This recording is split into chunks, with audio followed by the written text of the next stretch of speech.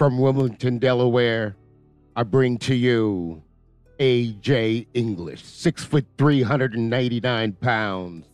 From Virginia Union, coming to you out of Howard High School. Went on and had an NBA career with the Washington Bullets.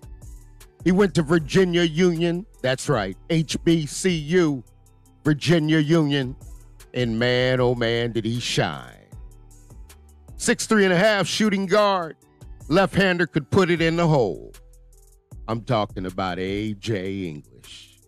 There's been a lot of players, but this one is different from any other.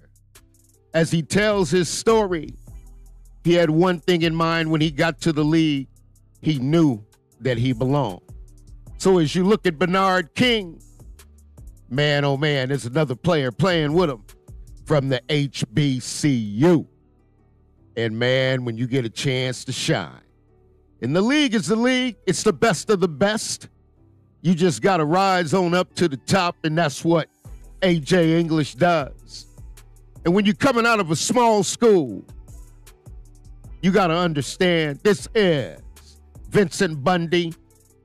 This is John Williams and Money Mike, and we are the HBCU originals, and we bringing it to you. But when it comes to HBCU basketball, A.J. English, West Unseld, we talking about big house games. He played on the USA Olympic and dominated in the game. Ain't but one man that could do it like he could out of the HBCU. We talking about A.J. English. This is HBCU Originals, and he stood tall against the man, Michael Jordan. He played him straight up, and game equals game when you come from the concrete jungle. And that's what A.J. English did. This is HBCU Originals. Vincent Bundy, John Williams, and I'm Money Mike. Stay tuned. We're going to be bringing it to you.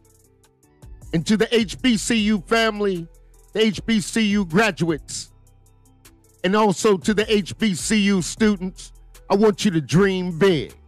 Because A.J. English said, I knew I belonged. This is HBCU Originals.